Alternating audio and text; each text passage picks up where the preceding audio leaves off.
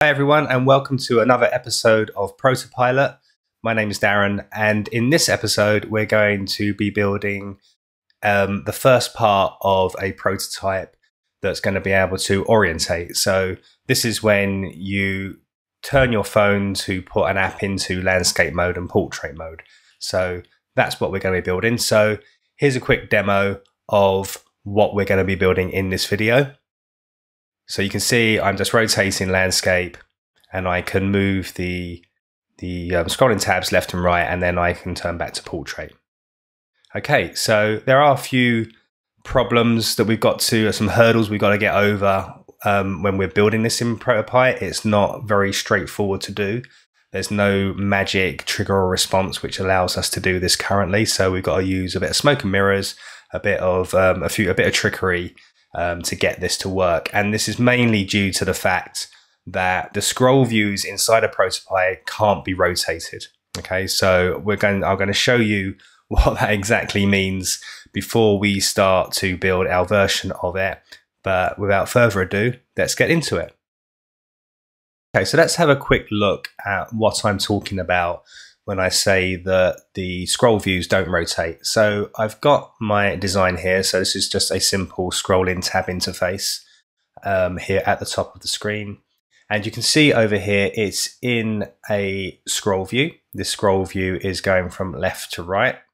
And what I'm going to do is I'm just going to come over to the rotation property here, and I'm just going to rotate the whole scroll view 90 degrees. Okay, let's just pull that into the middle of the screen just so we can kind of have a look at it. And if we look over here in the preview window, now you would expect that because I've rotated it 90 degrees, that I would have also rotated the scrollable part of it 90 degrees as well.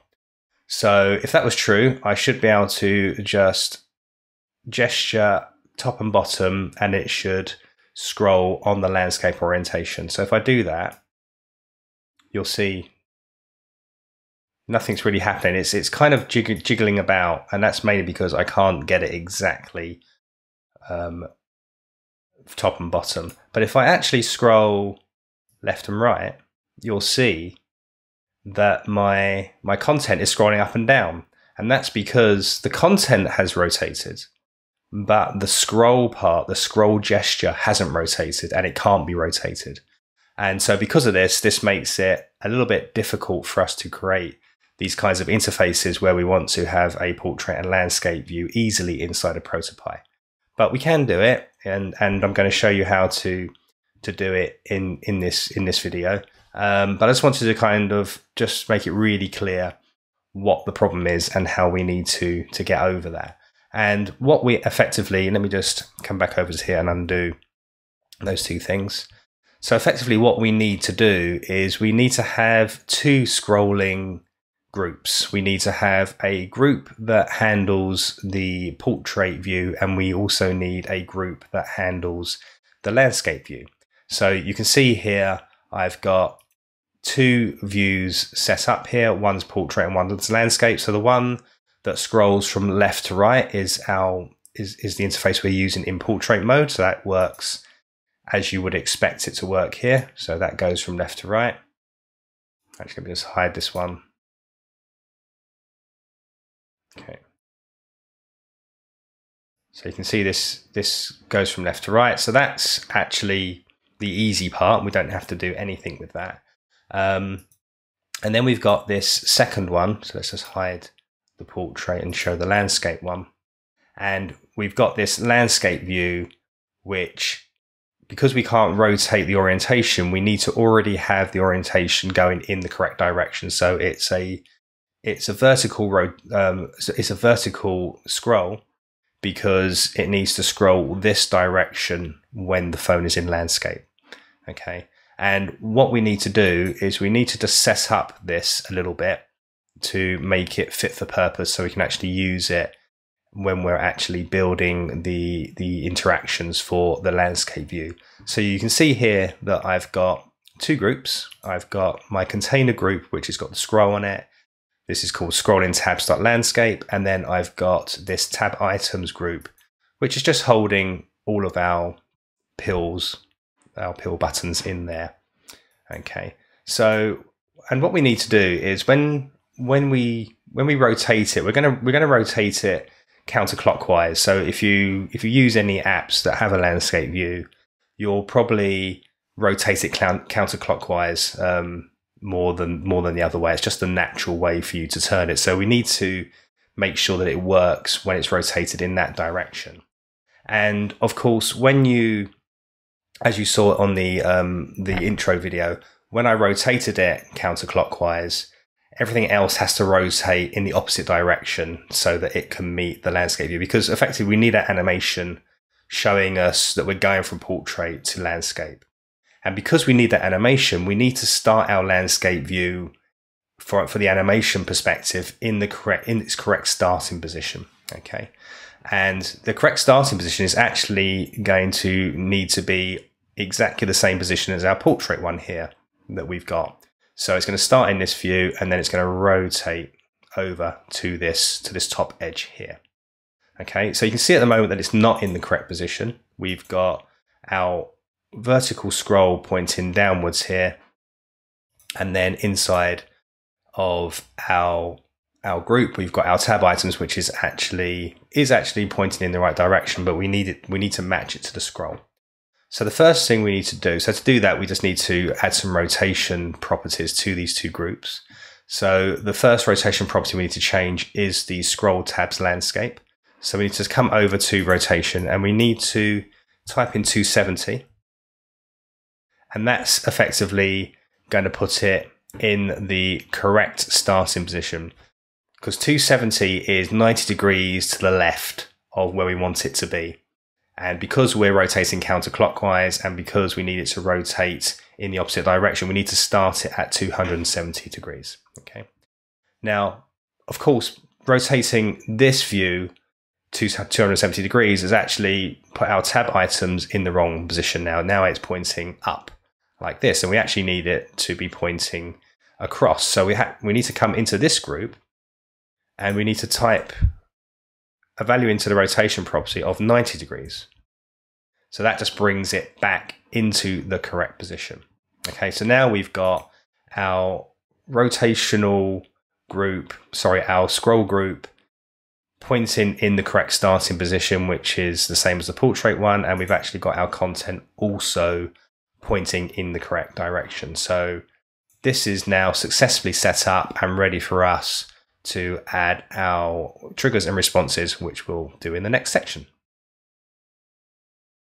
Okay, so we're now ready to add our interactions, so let's get started. So the first thing I'm going to add to my triggers panel is a tilt trigger. So you'll find tilt trigger over here on the right hand side inside of the sensor section. Okay, so let's add tilt.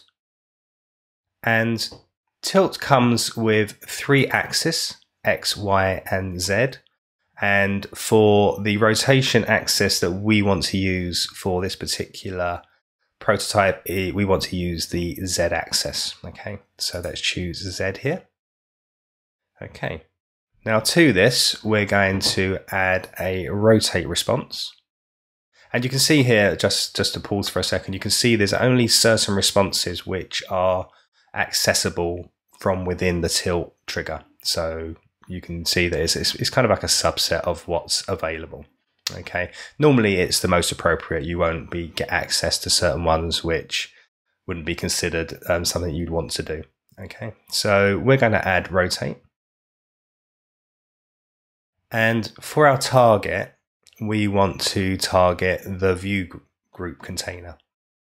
So we're going to choose that. So we're actually going to rotate the whole group, which is the whole view, which is why we needed to get all of our tabs in the correct position.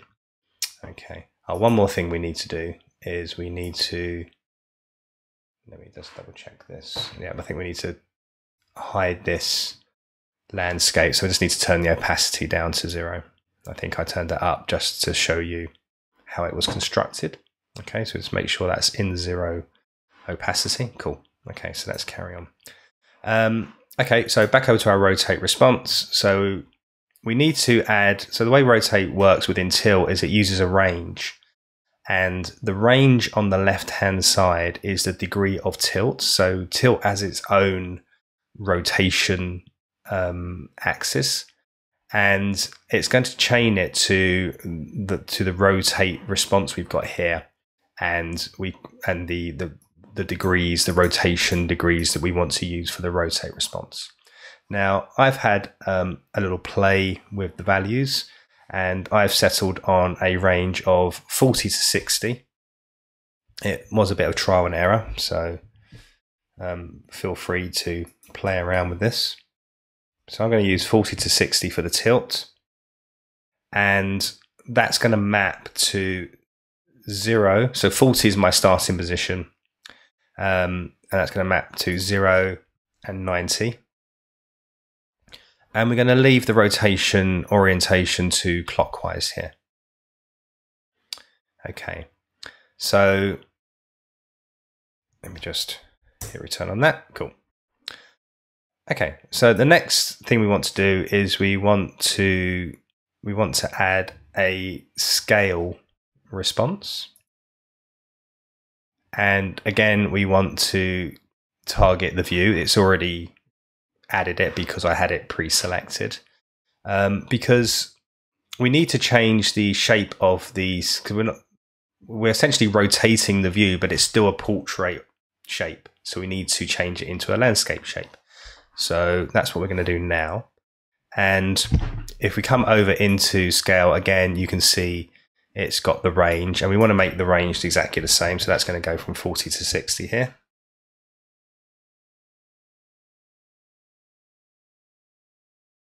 So the same tilt range, and then the mapping over here is going to be, so it starts at 375 by 812, and it will just change around to 812 by 375.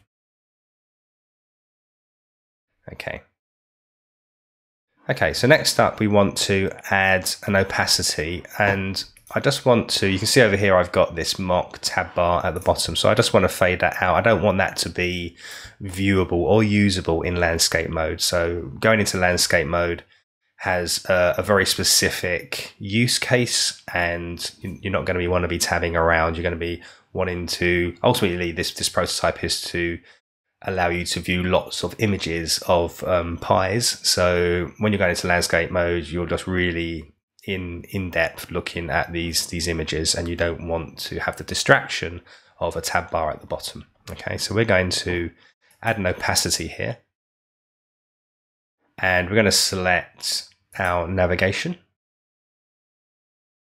and again we're going to use the same range, so 40 to 60. Not in there though. And we're using the degree of tilt to map to the opacity this time. So this is going to go from an opacity of 100 to an opacity of 0.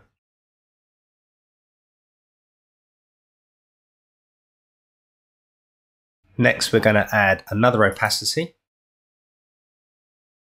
And this time we're going to use this opacity to fade in our scrolling tabs.landscape. So let's just select that here, come to our opacity and change the target to scrolling tabs.landscape. And we're going to use the same range, so that's 40, 60.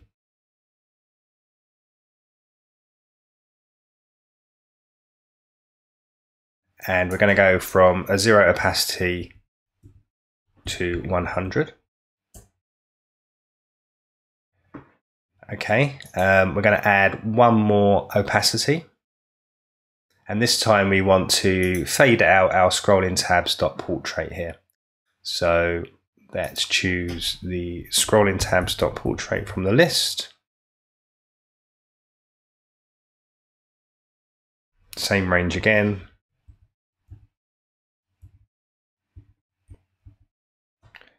And this time we're going to go from 100 to 0 because we're fading it out.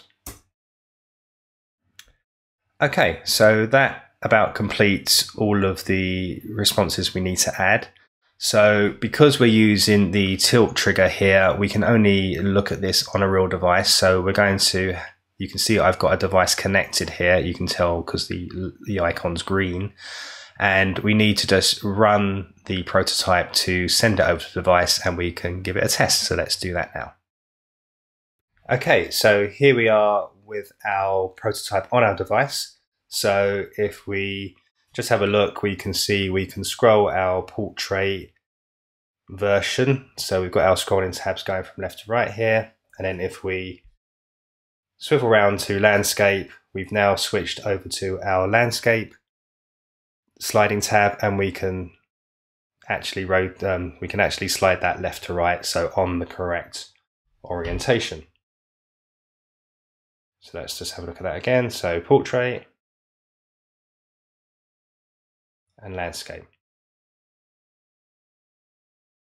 Now obviously in this prototype you probably wouldn't have this scrolling because all of the content fits, but if you had a longer list, then obviously you could see you could have the ability to scroll it.